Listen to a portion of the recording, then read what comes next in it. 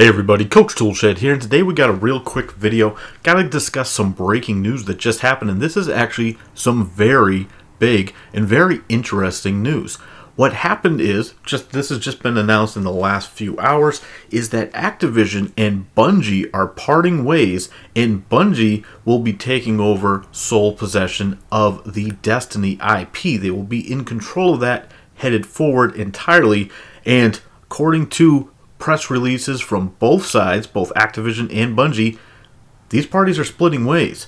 So this is a very, very big piece of news when it comes to the overall gaming scene, and it really asks the very interesting question of what is going to happen down the line with Bungie and Destiny.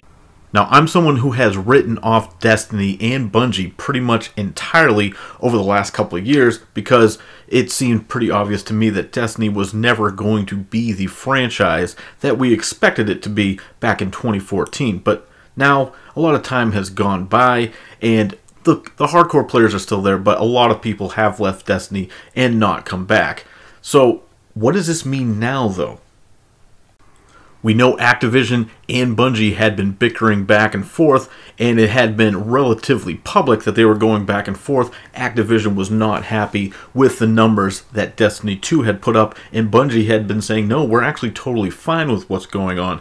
So, is everything going to be fine now? Well, maybe not exactly headed forward, but this is an optimistic sign if you are a fan of Bungie and you wanted to see them break away from Activision. And obviously, this is major news when Activision loses one of its major developers. Like, whether or not you like Destiny, that's besides the point. This is a major moneymaker for Activision, and the fact that Bungie and them are splitting ways pretty much entirely here, I think this just goes to further speak of some of the troubles that Activision is having. Now, I did a video a few weeks ago talking about the general stock market being down and gaming stocks being affected even worse than the general stock market. And Activision and EA are two prime examples of companies where their stock has dropped precipitously over the past several months.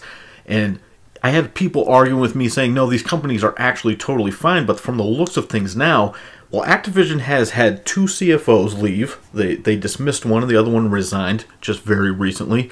And now you see one of their, I guess you could call it crown jewel, from their stable of games being removed from them. Now, we don't know who exactly initiated this at this time, but according to Intrepid Games journalist Jason Schreier, the Bungie employees were celebrating and popping champagne at their offices today when the announcement was made. So apparently Bungie, at least, according to Mr. Schreier, thinks that this is a good move for them, so this could be something that they initiated. We don't really know. But either way, this is a blow for Activision, losing a major franchise like this. Like I said, whether or not you like Destiny is besides the point.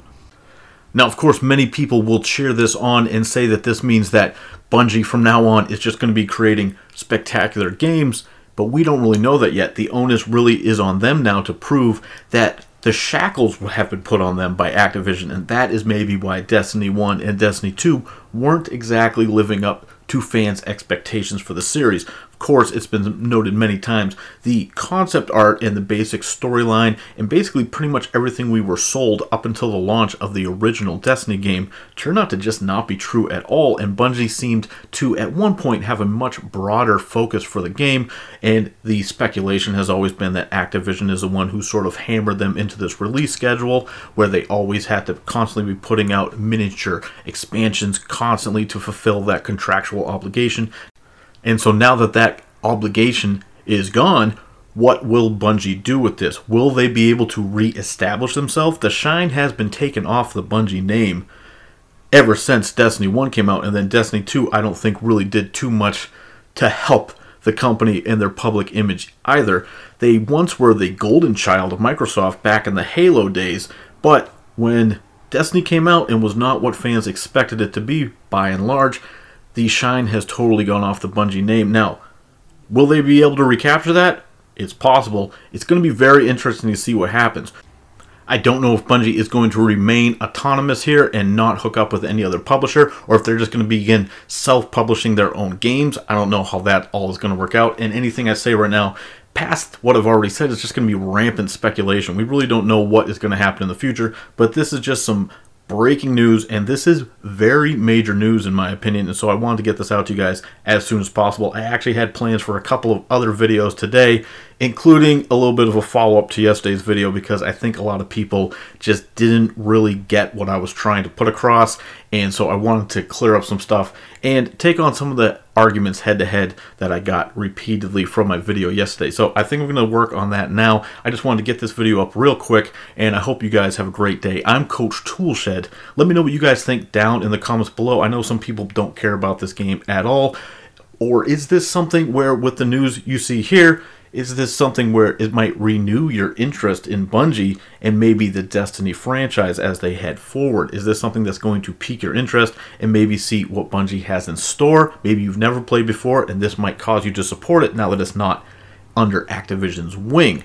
Now, Activision still is the publisher for this game right now. We don't know when everything's going to transition. They said, both parties have said that they're working on a transition process and it should be seamless, but we don't know exactly how all that's going to work out. But anyway, let me know what you guys think about this situation down in the comments below. Please subscribe if you want to stay in tune with the channel headed forward, and as always, keep it turned to 11.